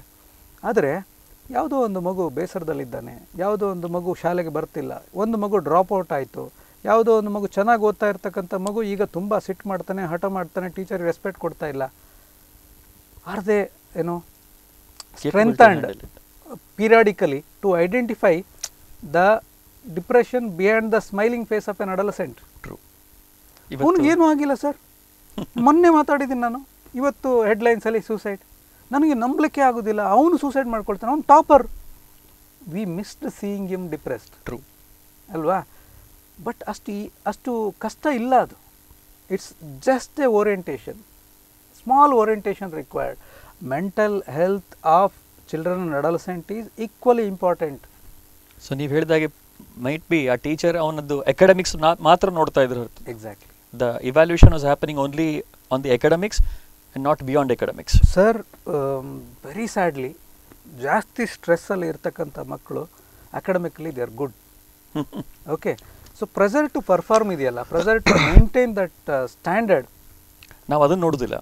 ನಾವು ಅವ್ರದ್ದು ರಿಸಲ್ಟ್ ನೋಡ್ತಿರ್ತೀವಿ. ನಿನ್ನ ಮೇಲೆ ಎಕ್ಸ್ಪೆಕ್ಟೇಷನ್ ಇದೆ, ರೈಟ್, ನೀನೊಂದು ರ್ಯಾಂಕ್ ತರಬೇಕು, ನಮ್ಮ ಕಾಲೇಜಿಗೆ ರ್ಯಾಂಕ್ ತರ್ತಿ ಅಂದ್ಕೊಂಡಿದ್ದೀನಿ, ನಾವು ಮಿನಿಮಮ್ ನಮ್ಮ ಕಾಲೇಜಿಂದ 10 ಮೆಡಿಕಲ್ ಸೀಟ್ಸ್ ಬರುತ್ತೆ ಅಂದ್ಕೊಂಡಿದ್ದೀವಿ. ಸೊ ನನ್ನ ಮೇಲೆ ಎಕ್ಸ್ಪೆಕ್ಟೇಷನ್ ಜಾಸ್ತಿ ಆಗ್ತಾ ಹೋಗ್ತದೆ. ಸೊ ಅದು ಒಂದು ಪ್ರಾಬ್ಲಮ್ ಆಗ್ತದೆ. We fail to notice that ಅಲ್ವಾ. Those things are can be easily corrected. ಒಂದು small changes in the education system, ಸಣ್ಣ ಬದಲಾವಣೆಗಳು ಮಾಡುವಂಥದ್ದು. S, absolutely. ನೀವು ಜಸ್ಟ್ ಈ ಕ್ವಶನ್ಗೆ ಆನ್ಸರ್ ಮಾಡ್ತಿರುವಾಗ ನೀವು ಹೇಳಿದ್ರಿ ಫಿಸಿಕಲ್ ಫಿಟ್ನೆಸ್ ಅಥವಾ sound body is also very much required today. ಅದರ ಜೊತೆಗೆ last 5 yearsಲ್ಲಿ probably I would say India scene digital explosion. Last 2 years ಅಂತೂ ಕೊರೋನಾ ಟೈಮಲ್ಲಿ ಅಂತ I think this has become I don't know boon ಅಥವಾ ಬೇನ್ ಹೇಳಕ್ಕೆ ನಂಗೆ ಗೊತ್ತಾಗ್ತಾ ಇಲ್ಲ. There are lot of positives also and huge number of cases which are negative effect of using this mobile phones. ಇವತ್ತು ನಾವು ಮಕ್ಕಳಿಗೆ ಒಂದು ವಿಶಾಲ ಒಂದು ಗ್ರೌಂಡ್ ಅಥವಾ ಮೊಬೈಲ್ ಫೋನ್ ಕೊಟ್ಟರೆ they prefer to choose the mobile phone. I am very sure ನಿಮ್ಮಲ್ಲಿ ಕೂಡ ಲಾಸ್ಟ್ ಹಲವಾರು, especially after Covid, there are lot of cases with you just because of ಈ ಡಿಜಿಟಲ್ ಎಕ್ಸ್ಪ್ಲೋಷನ್. ಇದನ್ನು ಡಿಜಿಟಲ್ ವೆಲ್ ಬೀಯಿಂಗ್ ಅಂತಲೂ ನಾವು ಕೆಲವು ಕಡೆ ಹೇಳ್ತೇವೆ. ಸೊ ಇದರದ್ದು ಹೇಗೆ ಇಂಪ್ಯಾಕ್ಟ್ ಆಗ್ತಾ ಇದೆ ಸರ್? ಇದನ್ನು ಓವರ್ಕಮ್ ಮಾಡೋದು ಹೇಗೆ? ಓಕೆ, ಈ sound mind in sound body ಬಗ್ಗೆ ಒಂದು ಇನ್ಸಿಡೆಂಟ್ ಹೇಳಿಬಿಡ್ತೇನೆ. ಒಂದು ಟೈಮ್ ಇತ್ತು, ಸಡನ್ನಾಗಿ ನಾವೆಲ್ಲ ಕೇಳಿದ್ವಿ ಉಡ್ತಾ ಪಂಜಾಬ್ ಅಂತೆಲ್ಲ. ಕರೆಕ್ಟ್. ಓಕೆ, ಪಂಜಾಬಲ್ಲಿ ಆ ಬೆಲ್ಟಲ್ಲಿ ಅಡಲಸೆಂಟ್ಸ್, ಟೀನೇಜರ್ಸಲ್ಲಿ ಈ ಮದ್ಯ ಮಾದಕ ದ್ರವ್ಯ ವ್ಯಸನ, ಡ್ರಗ್ಸ್ ಎಸ್ಪೆಷಲಿ ಜಾಸ್ತಿ ಆಗ್ತಾ ಇದೆ ಅಂತ. ಸಿ ಮೆನಿ ಟೈಮ್ಸ್ ನಾವು ಬೇರೆಯವರ ತಪ್ಪುಗಳನ್ನು ಮಾತ್ರ ನೋಡಿಬಿಡ್ತೇವೆ. There are beautiful experiments also. ಏನು ಮಾಡಿದ್ರು ಅಂದರೆ, ಕೆಲವು ಶಾಲೆಗಳಲ್ಲಿ 4 o'clock ಶಾಲೆ ಬಿಡ್ತಾ ಇತ್ತು, 6 o'clock ಮನೆಯಲ್ಲಿ ಪೇರೆಂಟ್ಸು ರೀಚ್ ಆಗ್ತಾರೆ, ಮಧ್ಯೆ ಇರೋದು 2 hours ಗ್ಯಾಪ್. ಸೊ ಕೆಲವು ಕಾಲೇಜುಗಳಲ್ಲಿ ಹೆಚ್ಚು ಕಡಿಮೆ ಹೇಗಿತ್ತಂದರೆ 90% students are using drugs, 70% students are using drugs. ಈ ಥರದ್ದೆಲ್ಲ ಸರ್ವೆ ಏನೊಂದು ರೋಮಾಂಚನ ಆಗ್ಬಿಡುತ್ತೆ, ಹೆದರಿಕೆ ಆಗುತ್ತೆ, ಎಲ್ಲಿಗೆ ಹೋಗ್ತಾ ಇದೆ ನಮ್ಮ ಯುವಜನತೆ ಅಂತ ಅಲ್ವಾ. ಸೊ ಫ್ಯೂ ಸ್ಕೂಲ್ಸ್ ಏನು ಮಾಡಿತ್ತು ಅಂತಂದರೆ, compulsory football for all the students between 4 to 6 ಅಂತ ಮಾಡಿದ್ರು. Okay. So every student school ಬಿಟ್ಟಿರುತ್ತೆ, parents ಎಲ್ಲರೂ 6 o'clock ಬಂದು ಕರ್ಕೊಂಡು ಹೋಗ್ತಾರೆ, 2 hours they have to B in the ground. So ಇದು ವಿತಿನ್ ನೋ ಟೈಮ್ ಆ drug usage in that particular schools drop down like anything. ನೋಡಿ ಇಲ್ಲಿ ಏನಾಯಿತು, ಮಕ್ಕಳಿಗೆ ಏನು ಮಾಡಬೇಕು ಗೊತ್ತಿರಲಿಲ್ಲ, ಲೀಸರ್ ಟೈಮ್ ಮ್ಯಾನೇಜ್ಮೆಂಟ್ ಗೊತ್ತಿರಲಿಲ್ಲ. Absolutely. So laser time management ಗೊತ್ತಿರಲಿಲ್ಲ. ದೋಸ್ children who are board who have nothing to show themselves. ನೋಡಿ, ಮಾರ್ಕ್ಸ್ ಚೆನ್ನಾಗಿ ತೆಗಿತಾರೆ, ಕರೆದು ಸ್ಟೇಜ್ ಮೇಲೆ ಅಪ್ರಿಷಿಯೇಟ್ ಮಾಡ್ತೀವಿ. ಡ್ರಾಯಿಂಗ್ ಮಾಡ್ತಾರೆ, ಕರೆದು ಅಪ್ರಿಷಿಯೇಟ್ ಮಾಡ್ತೀವಿ. ಸ್ಪೀಚ್ ಮಾಡ್ತಾರೆ, ಕರೆದು ಅಪ್ರಿಷಿಯೇಟ್ ಮಾಡ್ತೀವಿ. ನನಗೆ ಯಾವುದು ಕ್ವಾಲಿಟಿ ಇಲ್ಲ ಅಪ್ರಿಷಿಯೇಟ್ ಮಾಡ್ತೀರಿ ನೀವು. ಸೊ ನಾನು ಆ 10 ಜನರ ಗುಂಪಲ್ಲಿ ಸೇರ್ಕೊಳ್ತೀನಿ. ಆ 10 ಜನರ ಗುಂಪಲ್ಲಿ ಎಲ್ಲರೂ ಸಿಗರೇಟ್ ಸೇದಿ ರಿಂಗ್ ಹೊಗೆ ಬಿಡ್ತಾರೆ, ನಾನು ಬಿಡ್ತೀನಿ. I get appreciation, I am hero there. So ಆ ರಿಕಗ್ನೇಷನ್ಗೆ ಎಲ್ಲೋ ಒಂದು ಕಡೆ ಡಿವಿಯೇಟ್ ಆಗುವಂಥ ಮಕ್ಕಳು, ಅವ್ರಿಗೂ ಒತ್ತಡ ಇದೆ. They want to perform. Identity crisis, ನನ್ನನ್ನು ಯಾರು ಗುರುತಿಸ್ತಾ ಇಲ್ಲ ಅನ್ನೋ ಭಾವನೆ. ಅಲ್ಲಿ they get in to the wrong trap. ಆ ಲೀಸರ್ ಟೈಮ್ ಏನಿದೆ, ಟೀಚರ್ಸ್ ಸೂಪರ್ವಿಷನ್ ಹೋಯಿತು, ಪೇರೆಂಟ್ಸ್ ಸೂಪರ್ವಿಷನ್ ಇನ್ನೂ ಸ್ಟಾರ್ಟ್ ಆಗಿಲ್ಲ ಅನ್ನೋ ಗ್ಯಾಪ್ ಬಗ್ಗೆ ನಮಗೆ ಕಾಳಜಿ ಬೇಕಾಗಿದೆ. ಸರ್, ನಾವು ಎಲ್ಲೇ ಡಿಗ್ ಮಾಡಿದ್ರು ಕಡೆಗೆ ಬರೋದು ಎಜುಕೇಶನ್ ಸಿಸ್ಟಮ್ ಮತ್ತೆ ಪೇರೆಂಟ್ಸ್. ಇದು if we are willing to accept, it's ನನ್ other than same 3 people, teacher, father, mother. ನಾನು ತಂದೆ, ನನಗೆ ಜವಾಬ್ದಾರಿ ಜಾಸ್ತಿ ಇದೆ, ನನಗೆ 10 ಹೋಟೆಲ್ಸ್ ಇದೆ, ನನಗೆ 10 ಫ್ಯಾಕ್ಟ್ರಿ ಇದೆ. Fine, okay. Now R litre, sooner R litre will have to beer the loss.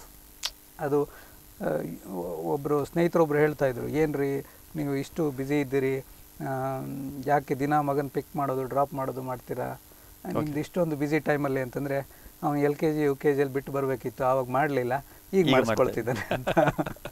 So ಅಸಲಿ ವಾಪಸ್ಸು ಬಡ್ಡಿ ಜೊತೆಗೆ ಕೊಡಬೇಕಾಗಿ ಬರುತ್ತೆ. ಅದು ನಮಗೆ ಖುಷಿಯಿಂದ ಹಸಲನ್ನೇ ಕೊಟ್ಬಿಡೋಣ ಅಂತ. ಸೊ ಇನ್ನು ನೀವು ಡಿಜಿಟಲ್ ವೆಲ್ಬೀಯಿಂಗ್ ಬಗ್ಗೆ ಹೇಳ್ತಾ ಇದ್ರಿ.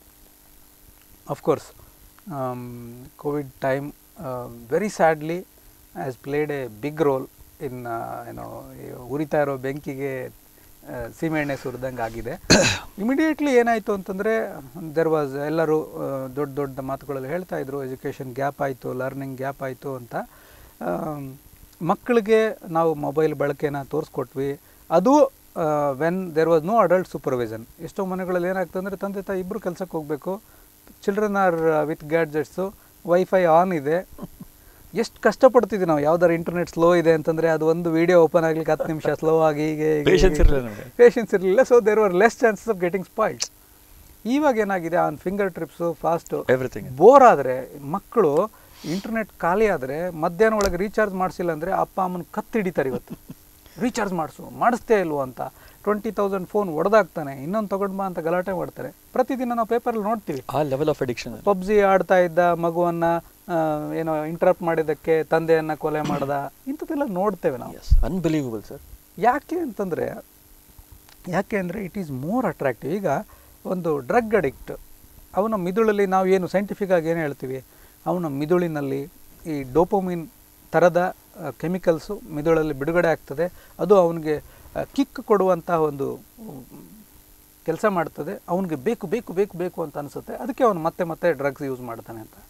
Same behaviour is being played when A child place mobile game, online games. ಅವನು ಅದರಲ್ಲಿ ಅವನು ಆಡ್ದಂಗೆಲ್ಲ ಅವನ ಸ್ಕೋರ್ ಜಾಸ್ತಿ ಆಗುತ್ತೆ. ಸ್ಕೋರ್ ಜಾಸ್ತಿ ಆದಂಗೆಲ್ಲ ಅವನಿಗೆ ಕಿಕ್ ಬರುತ್ತೆ. ಅವನ ಫ್ರೆಂಡ್ಸ್ 3-4 ಜನ ಅವನಿಗೆ ಚಾಲೆಂಜ್ ಮಾಡ್ತಾ ಇರ್ತಾರೆ, ಇದನ್ನ ಆಡ್ತೀಯಾ, ಅದನ್ನ ಆಡ್ತೀಯಾ, ಇಷ್ಟು ಆಡ್ತೀಯಾ, ಅಷ್ಟು ಆಡ್ತೀಯಾ, ನನ್ನ ನೋಡಿ ಸ್ಕೋರ್ ಆಗಿದೆ ಅಂತ. ಸೊ ಈ tends to get in more and more. So this is becoming another drug now. Definitely. Very sadly we don't have control over that. ಯಾಕಂದರೆ ಈಗ ಹೊರಗಿನ ಡ್ರಗ್ ಆದರೆ ಅಪ್ಪ ಅಮ್ಮ ದುಡ್ಡು ರಿಸ್ಟ್ರಿಕ್ಟ್ ಮಾಡಿರ್ತಾರೆ, ಅವನ್ನ ಶಾಲೆಗೆ ಪಿಕ್ ಮಾಡ್ತಾರೆ, ಡ್ರಾಪ್ ಮಾಡ್ತಾರೆ, ಎಲ್ಲೂ ಹೋಗದಾಗೆ ನೋಡ್ತಾರೆ. ಇದು ಹೇಗಾಗಿದೆ ಅಂದರೆ ಅವನ ಕೈಯಲ್ಲೇ ನಾವು ಕೊಟ್ಟು ಮೊಬೈಲ್, ಅದ್ರ ಬಗ್ಗೆ ಅವೇರ್ನೆಸ್ ಇಲ್ಲದೆ ಇರುವಂಥದ್ದು. ಸೊ ಡಿಜಿಟಲ್ ವೆಲ್ಬೀಯಿಂಗ್ ಅಂತಂದರೆ ಒಂದು ಸ್ಕ್ರೀನ್ ಟೈಮ್ ಸೆಟ್ ಮಾಡುವಂಥದ್ದು. ಇಲ್ಲಿ again responsibility of school and parents. ಸ್ಕೂಲಲ್ಲಿ repeatedly talk about digital wellbeing. ಏನು ತೊಂದರೆಗಳಾಗ್ತದೆ, ನೀವು ಎಲೊಕ್ಯೂಷನ್ ಕಾಂಪಿಟೇಷನ್ ಇಡಿ, ಎಸ್ಸೆ ರೇಟಿಂಗ್ ಕಾಂಪಿಟೇಷನ್ ಇಡಿ, ಮೊಬೈಲ್ ಸದ್ಬಳಕೆ, ಒಂದು ಗ್ರೂಪು ಅದ್ರ ಬಗ್ಗೆ ವಾದ ಮಾಡಲಿ, ಒಂದು ಅದ್ರ ದುರ್ಬಳಕೆ ಬಗ್ಗೆ ಮಾತಾಡಲಿ, ಎಲ್ಲ ಎಸ್ಸೆ ರೈಟಿಂಗ್ ಕಾಂಪಿಟೇಷನ್. ಅದೇ ಮಕ್ಕಳು ಅದ್ರ ಬಗ್ಗೆ ಹೇಳಲಿ, ಅವ್ರು ಸ್ಟಡಿ ಮಾಡಲಿ. ಮೊಬೈಲಿಂದ ಅಥವಾ ಫ್ರೀ ಇಂಟರ್ನೆಟ್ಟಿಂದ ಹೆಚ್ಚು ಇಂಟರ್ನೆಟ್ ಬಳಕೆಯಿಂದ ಏನೇನು ತೊಂದರೆಗಳಾಗ್ತದೆ ಮಾತಾಡಲಿ. ಆವಾಗ ಏನಾಗುತ್ತೆ, ಒಂದು ಸಣ್ಣ ಅವೇರ್ನೆಸ್ ಅವ್ರಿಗೆ ಬರುತ್ತೆ. ಅಥವಾ impact of online games on mind ಅಂಥೇಳಿ ಡಿಸ್ಕಸ್ ಮಾಡಿ. ವಯಲೆಂಟ್ ಗೇಮ್ಸ್ ಆ್ಯಂಡ್ ಯೂತ್ ಅಂತ ಒಂದು ಟಾಪಿಕ್ ಕೊಟ್ಟು 2 ಟೀಮು ಡಿಸ್ಕಸ್ ಮಾಡಲಿ. This will take 15 minutes of your class, but it's worth doing it. Absolutely. ಯಾಕೆ ಅಂತಂದರೆ ಅಲ್ಲಿ 10 ಮಕ್ಕಳು ಗಂಟಾಘೋಷವಾಗಿ ಮಾತಾಡ್ತಾರೆ. ಆನ್ಲೈನ್ ವಯಲೆಂಟ್ ಗೇಮ್ಸ್ ಆಡೋದ್ರಿಂದ ಸಾವುಗಳಾಗುತ್ತೆ, ಕೊಲೆಗಳಾಗುತ್ತೆ, ರೇಪ್ಸ್ ಆಗುತ್ತೆ. ಸೊ ಇದರಿಂದ ದೂರ ಇರೋದು ಒಳ್ಳೆಯದು ಅಂದಾಗ ಯಾವನೋ ಒಬ್ಬ ನಾನು ಗೇಮರ್ ಆಗಬೇಕು ಅಂದ್ಕೊಂಡಿದ್ದೆ, ನಾನು ದಿನಕ್ಕೆ ಇಷ್ಟು ಸ್ಕೋರ್ ಮಾಡ್ತಿದ್ದೀನಿ ಅಂದಾಗ you will think twice, where I am leading, ಏನು ಮಾಡ್ತಾ ಇದ್ದೀನಿ ನಾನು ಆನ್ಲೈನ್ ಗೇಮ್ಸ್ ಆಡಬೇಕಾ? ಆವಾಗ online games versus real games, virtual life versus real life, ಈ ಥರದ ಡಿಸ್ಕಷನ್ ಇಟ್ಕೊಳ್ಳೋಣ. ಸೊ ಆವಾಗ ಏನಾಗುತ್ತೆ, ಅವ್ರಿಗೆ ರಿಯಲ್ ಲೈಫು ಇಂಪಾರ್ಟೆನ್ಸ್ ಗೊತ್ತಾಗ್ತದೆ. ಇವತ್ತು ಮಕ್ಕಳು ಸೋಷಿಯಲ್ ಮೀಡಿಯಾಕ್ಕೆ ಅನಾವಶ್ಯಕವಾಗಿ ಇಳಿತಾ ಇದ್ದಾರೆ. ಇನ್ಸ್ಟಾಗ್ರಾಮ್ ಅಂತೆ, ಫೇಸ್ಬುಕ್ ಅಂತೆ, ವಾಟ್ಸಪ್ಪಿಗೆ ಅವ್ರ ಪ್ರಕಾರ ಔಟ್ಡೇಟೆಡು. ಅಡಲ್ಟ್ಸ್ ಎಲ್ಲ ಇವಾಗ ವಾಟ್ಸಪ್ಪಿಗೆ ಎಂಟ್ರ್ ಆಗ್ತಿದ್ರು, ಅವ್ರಿಗೆ ಔಟ್ಡೇಟೆಡ್. ಏನಾಗ್ತಾ ಇದೆ, ಅವರು ಫೇಕ್ ಅಕೌಂಟ್ಸ್ ಕ್ರಿಯೇಟ್ ಮಾಡಿಕೊಂಡು they are getting in to troubles. ಏನಾಗ್ತದೆ, ಅಪ್ಪ ಅಮ್ಮನಿಗೆ ಅಕೌಂಟ್ ಇರೋದು ಗೊತ್ತಿದ್ದರೆ ದೇ ಆರ್ ಅವೇರ್. ಇವರು ಫೇಕ್ ಅಕೌಂಟ್ ಮಾಡಿಕೊಂಡು ಸೋಷಿಯಲ್ ಮೀಡಿಯಾದಲ್ಲಿ ಇಳಿದಿದ್ದಾರೆ. ಸೋಷಿಯಲ್ ಮೀಡಿಯಾದಲ್ಲಿ ಯಾರು ಫೇಕ್ ಅಕೌಂಟ್ ಕ್ರಿಯೇಟ್ ಮಾಡಿದ್ದಾರೆ ಅಂತ ಹ್ಯಾಕರ್ಸ್ಗೆ ಚೆನ್ನಾಗಿ ಗೊತ್ತು. So they start playing with your children. ಈ ಕಾರ್ಯಕ್ರಮ ನೋಡ್ತಾ ಇರುವಂಥ ಪೇರೆಂಟ್ಸಿಗೆ ನಾನು ಹೇಳ್ತಾ ಇದ್ದೀನಿ, ನಿಮ್ಮ ಮಗು ಸೋಷಿಯಲ್ ಮೀಡಿಯಾ ಬಳಸ್ತಾ ಇದೆ, ಮೊಬೈಲ್ ಬಳಸ್ತಾ ಇದ್ದಾನೆಂದರೆ ಅವನ ಜೊತೆ ಕೂತ್ಕೊಂಡು ಮಾತಾಡಿ. There is something called cyber bullying ಅಂತ. ಯಾವ ಮಕ್ಕಳು ಆಡ್ ಅವರ್ಸಲ್ಲಿ ಎಲ್ಲರೂ ಮಲ್ಕೊಂಡಿದ್ದಾರೆ, ರಾತ್ರಿ 1 ಗಂಟೆ 2 ಗಂಟೆ ಅಪ್ಪ ಅಮ್ಮನಿಗೆ ಗೊತ್ತಾಗ್ಲಂಗೆ ಅವನು ಗೇಮ್ಸ್ ಆಡ್ತಾನೆ, ಅವನು ಸೋಷಿಯಲ್ ಮೀಡಿಯಾದಲ್ಲಿದ್ದಾನೆ, ಅವನು ಚಾಟ್ ಮಾಡ್ತಾನೆ ಯಾರ ಜೊತೆಗೆ ಅಂದರೆ they are the easy pray. ಅಥವಾ ಈ ತುಂಬ ಆತಂಕಿತ ಮಕ್ಕಳು, ಲೋನ್ಲಿ ಚಿಲ್ಡ್ರನ್, ಸ್ನೇಹಿತರಿಲ್ಲ, ಯಾರ ಜೊತೆಗೆ ಆಡ್ಲಿಕ್ಕೆ ಹೋಗ್ತಾ ಇಲ್ಲ, ಅವ್ರೇನು ಮಾಡ್ತಾರೆ, ಹೆಚ್ಚು ಹೊತ್ತು ಇಂಟರ್ನೆಟ್ಟಲ್ಲಿ ಬಳಸ್ತಾರೆ, ಸೋಷಿಯಲ್ ಮೀಡಿಯಾದಲ್ಲಿ ಇರ್ತಾರೆ. ಆ ಮಕ್ಕಳು they will become pray for the cyber bullying. ಅವ್ರು ಏನು ಮಾಡ್ತಾರೆ ಅಂದರೆ ಇನಿಷಿಯಲಿ ಅವ್ರ ಫ್ರೆಂಡ್ಸ್ ಮಾಡ್ಕೊಳ್ತಾರೆ. ಇವನು ಎಲ್ಲಿಗೂ ಹೋಗಲ್ಲ, ಯಾರು ಫ್ರೆಂಡ್ಸ್ ಇಲ್ಲ ಅಂತ ಗೊತ್ತಾಗುತ್ತೆ, ಇವನು ಲೊಕೇಶನ್ ಎಲ್ಲ ಗೊತ್ತಾಗುತ್ತೆ. ಆಮೇಲೆ ಅವರು ಅವನನ್ನು ಟೇಮ್ ಮಾಡ್ಲಿಕ್ಕೆ ಶುರು ಮಾಡ್ತಾರೆ, ಟೀಸ್ ಮಾಡ್ಲಿಕ್ಕೆ ಶುರು ಮಾಡ್ತಾರೆ. ನಾವು ಕೆಲವು ವರ್ಷಗಳ ಹಿಂದೆ ಆ ಬ್ಲೂ ವೇಲ್ ಬಂತು. ಹೇಗೆ ಅದು ಜಸ್ಟ್ ನಮ್ಮ ಮಗುಗೆ ಅವ್ರು ಟಾಂಟ್ ಮಾಡ್ತಾರೆ, ನಿನ್ನ ಕೈಲಿ ಇದು ಮಾಡೋಕ್ಕಾಗಲ್ವಾ, ನಿನ್ನ ಕೈಲಿ ಅದು ಮಾಡೋಕ್ಕಾಗಲ್ವಾ, ಎಷ್ಟು ಶೇಮ್ ಫೀಲಿಂಗ್ ನೀನು, you are covered, you go on dye. So ಈ ಥರದ್ದು ಅವ್ರಿಗೆ ಟೀಸ್ ಮಾಡ್ತಾರೆ. ಆದರೆ ಮಕ್ಕಳು ನಮ್ಮ ಹತ್ರ ಬಂದು ಹೇಳೋದಿಲ್ಲ. ನಾವು ಹೇಳಿದರೆ ಇಮಿಡಿಯೇಟಾಗಿ ಏನು ಮಾಡ್ತೀವಿ, ನಿಂಗೆ ಯಾಕೆ ಬೇಕಿತ್ತು, ನೀನು ಇಷ್ಟೊತ್ತಲ್ಲಿ ಯಾಕೆ ಆಡೋಕ್ಕೆ ಹೋದೆ, ನೀನು ಅವನ ಜೊತೆಗೆ ಯಾಕೆ ಗೇಮ್ ಆಡೋಕ್ಕೆ ಹೋದೆ ಅಂತೇಳಿ. ಸೊ ಅದನ್ನು ಮಾಡದೆ give some healthy social media usage tips. ಮಕ್ಕಳಿಗೆ ಹೇಳಿ, ನೀನು ಏನೇನು ಸೋಷಿಯಲ್ ಮೀಡಿಯಾದಲ್ಲಿ ಎಂಟರ್ ಆಗ್ತೀಯಾ ನನಗೆ ತಿಳಿಸು. ಸ್ಟ್ರೇಂಜರ್ಸ್ ಜೊತೆಗೆ ಚಾಟಿಂಗ್ ಒಳ್ಳೆಯದಲ್ಲ. Don't make friends with virtual friends. ನೀನು ರಿಯಲ್ ಫ್ರೆಂಡ್ಸ್ ಜೊತೆಗೆ ಹೆಚ್ಚು ಕಾಂಟ್ಯಾಕ್ಟ್ ಇಟ್ಕೋ. ಮತ್ತು ಸ್ಕ್ರೀನ್ ಟೈಮನ್ನು ಮಾನಿಟರ್ ಮಾಡ್ಕೊ. ನಾನು ನೋಡೋದಲ್ಲ, ನೀನೇ ಸ್ಕ್ರೀನ್ ಟೈಮ್ ಮಾನಿಟರ್ ಮಾಡ್ಕೊ. ನಿನಗೆ ಜಾಸ್ತಿ ಯೂಸ್ ಮಾಡ್ತಿದ್ದೀನಿ ಅಂತೀಯಾ, ಅದರಲ್ಲಿ ಆ್ಯಪ್ ಟೈಮರ್ಸ್ ಇದೆ, ಹಾಕ್ಕೋ, ಆ್ಯಪ್ ಟೈಮರ್ ಹಾಕ್ಕೋ. ನಾನು 15 minutes ಯೂಟ್ಯೂಬ್ ನೋಡ್ತೇನೆ, ಆಫ್ ಮಾಡ್ತೇನೆ, ಅದಕ್ಕೆ ಆ್ಯಪ್ ಟೈಮರ್ ಹಾಕಿ ಕೊಡು. There is parental control groups. ಅದು ನಾವು ನಮ್ಮ ಮಕ್ಕಳ ಮೊಬೈಲನ್ನು ನಮ್ಮ ಮೊಬೈಲಿಗೆ ಲಿಂಕ್ ಮಾಡಿಕೊಂಡು ಸೇಮ್ ಇಮೇಲ್ ಐ ಡಿ ಹಾಕಿ ನಮ್ಮ ಮಕ್ಕಳು ಯಾವ ಆ್ಯಪನ್ನು ಯೂಸ್ ಮಾಡ್ತಾರೆ, ಯಾವುದು ಅನ್ವಾಂಟೆಡ್ ಮಾನಿಟರ್ ಮಾಡ್ಬೋದು ಟು ಸಮ್ ಎಕ್ಸ್ಟೆಂಟು. ಅಟ್ಲೀಸ್ಟ್ ಎಲ್ಲ ಪೇರೆಂಟ್ಸು ಇಷ್ಟು ಟೆಕ್ ಸ್ಯಾವಿ ಇಲ್ಲ ಅಂತಂದರೆ ಪೇರೆಂಟ್ಸ್ ಮೀಟ್ ಮಾಡಿದಾಗ education institutions can teach them how to use this parent groups ಅಂತೇಳಿ. ಈ ಥರ ಸ್ಮಾಲ್ ಟಿಪ್ಸ್ ಮಾಡಿದಾಗ ನಮ್ಮ ಮಕ್ಕಳು ಈ ಡಿಜಿಟಲ್ ವೆಲ್ಬೀಯಿಂಗಲ್ಲಿ ಇರ್ತಾರೆ. One more thing what schools can do is talk about digital foot prints. ನೋಡಿ ಮಕ್ಕಳೇ, ಇವತ್ತು ನೀವು ಯಾರ್ದೋ ಬಗ್ಗೆ ಕೆಟ್ಟದಾಗಿ ಮಾತಾಡ್ತೀರಾ, ಯಾರ್ದೋ ಒಂದು ಫೇಕ್ ಅಕೌಂಟ್ ಕ್ರಿಯೇಟ್ ಮಾಡಿಕೊಂಡು ಅವ್ರದ್ದು ಫೋಟೋಸ್ ಮಾರ್ಫ್ ಮಾಡಿ ಅವ್ರಿಗೆ ಅವರ ಶೀಲಕ್ಕೆ ಕೆಟ್ಟದಾಗಿ ಬರೀತೀರಾ, ಈ ಥರದೆಲ್ಲ ಆಗಿಬಿಡುತ್ತೆ. But you understand that somebody is watching you. Tomorrow when you go for a job, they will see your digital footprint. ನಿಂದು ಯಾವ ಪೋಸ್ಟು, ನೀನು ಯಾವ ಗ್ರೂಪಲ್ಲಿ ಇದೆಯಾ, ನಿನ್ನ ಫ್ರೆಂಡ್ಸ್ ಎಂಥವ್ರು ಅಂತ they will see. They will have A track record of your digital world. ಆವಾಗ ನೀನು ಎಷ್ಟೇ ಒಳ್ಳೆ ಸ್ಕೋರ್ ತಗೊಂಡಿದ್ಯಾ, ಎಷ್ಟೇ ಒಳ್ಳೆ ಜವಾಬ್ದಾರಿಯುತ ಯುವಕ ಆಗಿದೆಯಾ, ಬಟ್ ಯುವರ್ ಡಿಜಿಟಲ್ ಫುಟ್ಪ್ರಿಂಟ್ಸ್ ಆರ್ ಬ್ಯಾಡ್ ಅಂದಾಗ they can dismiss you. So be aware of your media usage ಅಂಥೇಳಿ ಮಕ್ಕಳಿಗೆ ಹೇಳಿದಾಗ they get that awareness. I should be sensible when I am in digital world ಅಂತೇಳಿ. ಸೊ ಈ ಡಿಜಿಟಲ್ ವೆಲ್ಬೀಯಿಂಗ್ ಬಗ್ಗೆ let's take its high time ಅಂದ್ಕೊಂಡು talk about it. S, okay, openly ಮಾಡಿದಾಗ ಆ ಮಕ್ಕಳಿಗೆ ಅದ್ರ ಬಗ್ಗೆ ಸೀರಿಯಸ್ನೆಸ್ ಬರುತ್ತೆ. Very true. Great sir. ಕಾರ್ಯಕ್ರಮದ ಕಡೆ ಹಂತಕ್ಕೆ almost we are the verge of closing it. ನಾವು ಸಾಕಷ್ಟು start ಮಾಡಿದಾಗಿಂದನೂ we are discussing about the challenges. ತುಂಬ ವಿದ್ಯಾರ್ಥಿಗಳು ನೋಡ್ತಾ ಇದ್ದಾರೆ. I want to here one case from you wear your student probably ಬಂದವರು ಡಿಪ್ರೆಷನ್ ಆಗಲಿ, ಸ್ಟ್ರೆಸ್ ಆಗಲಿ, ಟುಡೇ ಅದನ್ನೆಲ್ಲ ಓವರ್ಕಮ್ ಆಗಿ ಒಂದು ಪಿನಾಕಲ್ ಆಫ್ ಸಕ್ಸಸ್ಸಿಗೆ ರೀಚ್ ಆಗೋದು ಒಂದು ಕೇಸ್ ಹೇಳಿದರೆ ಐ ಥಿಂಕ್ ನಮ್ಮ ವಿದ್ಯಾರ್ಥಿಗಳಿಗೆ ತುಂಬ ಒಂದು ಮೋಟಿವೇಶನ್ ಆಗ್ಬೋದು ಕಡೆಯಲ್ಲಿ. ಓಕೆ, ಸೊ ಮಕ್ಕಳೇ, ನನಗೆ ಗೊತ್ತಿಲ್ಲ ಎಷ್ಟು ಜನ ಸ್ಟೂಡೆಂಟ್ಸ್ ನೋಡ್ತಾ ಇದ್ರಿ ಕಾರ್ಯಕ್ರಮದಲ್ಲಿ. ನಾವು ಒತ್ತಡದ ಬಗ್ಗೆ ಮಾತಾಡಿದ್ವಿ, ಖಿನ್ನತೆ ಬಗ್ಗೆ ಮಾತಾಡಿದ್ವಿ, ಅಕಾಡೆಮಿಕ್ ಚಾಲೆಂಜಸ್ ಬಗ್ಗೆ ಮಾತಾಡಿದ್ವಿ, ವೆರಿ ಇಂಪಾರ್ಟೆಂಟ್ ಟಾಪಿಕ್ಕು ಸೂಸೈಡ್ಸ್ ಬಗ್ಗೆ ಒಂದು ಚಿಕ್ಕದಾಗಿ ಮಾತಾಡಿದ್ವಿ. ಇದ್ರ ಬಗ್ಗೆ ಎಲ್ಲ ನೋಡ್ತಾ ಇದ್ದರೆ ನಾನು ನೂರಾರು ಎಕ್ಸಾಂಪಲ್ಸ್ ನಿಮಗೆ ಕೊಡಬೇಕಾಗ್ತದೆ. ಆದರೆ ಒಂದು 2-3 ಎಕ್ಸಾಂಪಲ್ ಕೊಡ್ತೇನೆ. ಒಂದು, ನಾನು ಓದಿದಂಥ ಒಂದು ಪುಸ್ತಕದಲ್ಲಿ ಒಂದು ಮಗು ಶಾಲೆಯಿಂದ ಬರ್ತಾಳೆ, ಯಾರೋ ಡ್ರಾಪ್ ಮಾಡಿ ಹೋಗ್ತಾರೆ. ಸ್ಕೂಲಲ್ಲಿ ಅವರ ಪೇರೆಂಟ್ನ ಕರೆದು ಹೇಳ್ತಾರೆ, ನಿಮ್ಮ ಹುಡುಗಿ ಯಾರೋ ಒಂದು ಗಂಡಸಿನ ಜೊತೆ ತಿರುಗಾಡ್ತಿದ್ದಾಳೆ, ನೀವು ಬುದ್ಧಿ ಹೇಳಲ್ವಾ ಅಂಥೇಳಿ. ಸ್ಯಾಡ್ಲಿ ತಂದೆ ಮಗಳು ಮಾತ್ರ ಮನೇಲಿ ಇರ್ತಾರೆ. ತಂದೆ ಮನೆಗೆ ಅಲ್ಲಿ ಶಾಲೆಗೆ ಕರೆಸಿರ್ತಾರೆ, ಎಲ್ಲ ಟೀಚರ್ಸ್ ಎದುರಿಗೆ ಸ್ಟಾಫ್ ರೂಮಲ್ಲಿ ಅವ್ರ ತಂದೆಗೆ ಹೇಳ್ತಾರೆ. ತಂದೆ ಏನು ಮಾಡ್ತಾರೆ, ಆ ಸ್ಟಾಫ್ ರೂಮಿಂದ ಹೊರಗೆ ಬಂದ ತಕ್ಷಣ ಅವಳಿಗೆ ಕೆನ್ನೆಗೆ ಬಾರಿಸ್ತಾರೆ, ಅಲ್ಲೇ ನನ್ನ ಮರ್ಯಾದೆ ತೆಗೆದ್ಬಿಟ್ಟಿಯಲ್ಲ ಅಂತ. ಮನೆಗೆ ಹೋದ ತಕ್ಷಣ ಆ ಹುಡುಗಿ ಮಾಡಿದ್ದ ಮೊದಲನೇ ಕೆಲಸ ಏನು, ಶಿ ಹ್ಯಾಂಗ್ಡ್ ಹರ್ ಸೆಲ್ಫ್, ಅವಳ ಆತ್ಮಹತ್ಯೆ ಮಾಡ್ಕೊಳ್ತಾಳೆ. ತಂದೆ ಹಿಂದೂ ಮುಂದೆ ನೋಡದೆ ನನ್ನನ್ನು ಹೀಗೆ ಬೈದ್ಬಿಟ್ರಲ್ಲ ಅಂತ. ಇಲ್ಲಿ ಲೆಸನ್ ಫಾರ್ ಪೇರೆಂಟ್ಸು. ಆ ಹುಡುಗಿ ದಿನ ಹೋಗ್ತಾ ಇದ್ದಿದ್ದು ಬೇರೆ ಯಾರೂ ಅಲ್ಲ, ಅವಳ ಪರಿಚಯದ ತಂದೆಯ ಪರಿಚಿತ ವ್ಯಕ್ತಿ ಜೊತೆಗೆ ಅವರು ಅಪರೂಪಕ್ಕೊಮ್ಮೆ ದಾರಿಯಲ್ಲಿ ಸಿಕ್ಕಾಗ ಡ್ರಾಪ್ ಮಾಡ್ತೀನಿ ಸ್ಕೂಲ್ಗೆ ಅಂತ ಹೇಳಿದ್ರು, ಅಷ್ಟೇ. ಬಿಟ್ಟರೆ ತಂದೆ ಕೇಳ್ಬೋದಾಗಿತ್ತು, ಯಾರ ಜೊತೆಗೆ ನೀನು ಹೋಗಿದ್ದು, ಸ್ಕೂಲಲ್ಲಿ ನೋಡ್ತಿದ್ದಾರಂತೆ ನೀನು ಯಾರ ಜೊತೆಗೆ ಬೈಕಲ್ಲಿ ಹೋಗ್ತಿದ್ಯಾ ಅಂತ.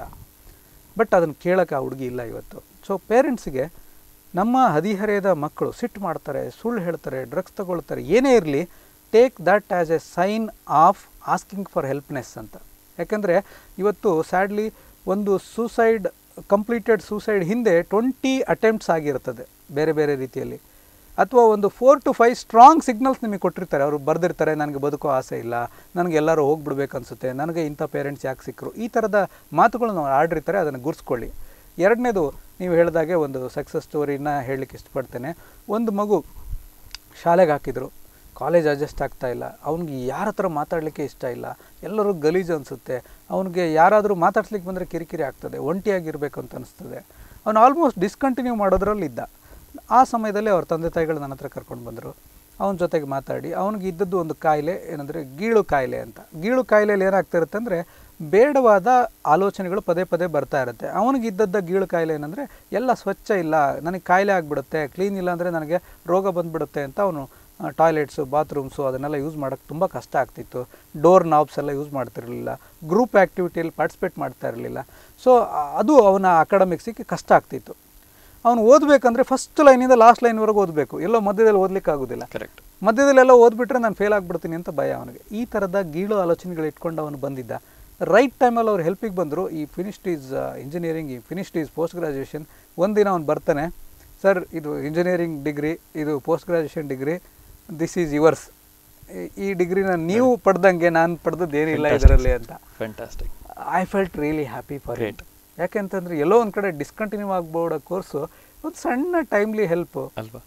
ಆ ಪೇರೆಂಟ್ಸಿಗೆ ಥ್ಯಾಂಕ್ಸ್ ಹೇಳಬೇಕು. ಅವರು ಐಡೆಂಟಿಫೈ ಮಾಡಿದ್ರು it is something to be helped ಅಂತ. ಈ took help and I was happy to help him. So parents, teachers, I request you, I beg you, please orient your self for mental health needs of children and ಅಡೋಲೆಸೆಂಟ್ಸು. ಏನಾಗುತ್ತೆ ನಿಮ್ಮ ಕಡೆಯಿಂದ, ನಿಮ್ಗೆ ಗೊತ್ತಿಲ್ಲ ಅಂದರೆ ಪರವಾಗಿಲ್ಲ, ತಿಳ್ಕೊಳ್ಳಿ, ಅವ್ರನ್ನ ಕೇಳಿಸ್ಕೊಳ್ಳಿ. ಮಕ್ಕಳು ಮಾತಾಡೋಕ್ಕೆ ಶುರು ಮಾಡೋದಕ್ಕಿಂತ ಮುಂಚೆ ನಾವು ಮಾತಾಡ್ಬಿಡ್ತೇವೆ. ಅವರ ಮಾತುಗಳಿಗೆ ಕಿವಿಯಾಗಿ ಕೇಳಿಸ್ಕೊಂಡು ನಂತರ ನಮಗೆ ಗೊತ್ತಿದ್ರೆ ಹೆಲ್ಪ್ ಮಾಡೋಣ, ಇಲ್ಲಾಂದರೆ ಯಾರನ್ನಾದರೂ ಸ್ನೇಹಿತರು, ಟೀಚರ್ಸಿಂದ ಕೇಳ್ಕೊಂಡು ಹೆಲ್ಪ್ ಮಾಡೋಣ. Understand that though they might be in 30 to 40% of the population, but they are 100% future. ಇಷ್ಟು ಇಲ್ಲದೆ ಸರ್, ಇಷ್ಟು ಇಂಪಾರ್ಟೆನ್ಸ್ ಇಲ್ಲದೆ ಪ್ರಧಾನಮಂತ್ರಿ ಅವ್ರಿಗೆ ಬೇರೆ ಯಾವುದಾದ್ರು ಟಾಪಿಕ್ ಬಗ್ಗೆ ಬರಿಬೋದಿತ್ತು, ಹೌ ಇಂಡಿಯಾ ಇಸ್ ಶೈನಿಂಗ್ ಅಂತ. ಎಲ್ಲ ಬಿಟ್ಟು ಅವರು ಎಕ್ಸಾಮ್ ವಾರಿಯರ್ಸ್ ಅಂತ ಒಂದು ಪುಸ್ತಕ ಯಾಕೆ ಬರೀತಾರೆ? ಯಾಕೆ ಅಂತಂದರೆ our children and ಅಡೋಲೆಸೆಂಟ್ಸ್ R our future. ಅವ್ರಿಗೆ ಈ ಅಕಾಡೆಮಿಕ್ ಪೀರಿಯಡು ಅದನ್ನೊಂದು ಫೆಸ್ಟಿವಲ್ ಆಗಿ ನಾವು ಮಾಡಬೇಕು, ಇಲ್ದಿದ್ರೆ ಅದು ಸ್ಟ್ರೆಸ್ಫುಲ್ ಆಗಿಬಿಡುತ್ತೆ ಅಂಥೇಳಿ ಅವರ ಉದ್ದೇಶ ನಾವು ಅರ್ಥ ಮಾಡಿಕೊಂಡ್ರೆ probably this program is useful. Fantastic sir. ನಾವು ಏನು ಅಬ್ಜೆಕ್ಟಿವ್ ಇಟ್ಕೊಂಡು ಈ ಕಾರ್ಯಕ್ರಮವನ್ನು ಲಾಂಚ್ ಮಾಡಿದ್ವಿ ಅದು 100% ಮೀಟ್ ಆಯಿತು ಅಂತ ನಾನು ಹೇಳ್ತೇನೆ. ಲಾಟ್ ಆಫ್ ಡಿಸ್ಕಷನ್, ತುಂಬ ಕೇಸ್ ಓರಿಯೆಂಟೆಡ್ ಡಿಸ್ಕಷನ್ಸ್ ಆಗಿದ್ದು, ಗ್ರಾಸ್ ರೂಟ್ ಲೆವೆಲ್ ಪ್ರಾಬ್ಲಮ್ಸನ್ನು, ಸಿಮ್ಟಮ್ಸನ್ನು ನಾವು ಐಡೆಂಟಿಫೈ ಮಾಡಿದ್ದೇವೆ. ಅದಕ್ಕೆ ಯಾವ ರೀತಿ ಸೊಲ್ಯೂಷನ್ಸ್ ಕೂಡ ಅಂತೂ ಭಾಳ ಚೆನ್ನಾಗಿ ಹೇಳಿದರು. ಒಂದಂತೂ summary is very clear that if we have to develop hour youths tomorrow, parents and education institute should join hands first. So this is the primary responsibility anta helta. On behalf of all my students and viewers, I extend a heartfelt thanks to Dr. Virupaksha Devarmane. Thank you so much, sir. Despite of your busy schedule, you have come for this wonderful cause. I really appreciate your presence. ನೋಡಿದಂಥ ಈ ಕಾರ್ಯಕ್ರಮ ನೋಡಿದಂಥ ಎಲ್ಲ ವಿದ್ಯಾರ್ಥಿಗಳು ಎಲ್ಲ ಪೇರೆಂಟ್ಸ್ಗೂ ಕೂಡ ನಾನು ಧನ್ಯವಾದ ಪಡಿಸ್ತೇನೆ. ಸಾಕಷ್ಟು ವಿಷಯಗಳು ಇನ್ನು ಮಾರ್ಗದರ್ಶಿಗಳು ಬರಲಿಕ್ಕಿದೆ. Keep watching the space. ನಿರಂತರ ಸುದ್ದಿ ಮತ್ತು ಮನರಂಜನೆಗಾಗಿ ನೋಡ್ತಾ ಇರಿ ಡೈಜಿ ವರ್ಲ್ಡ್. Thank you.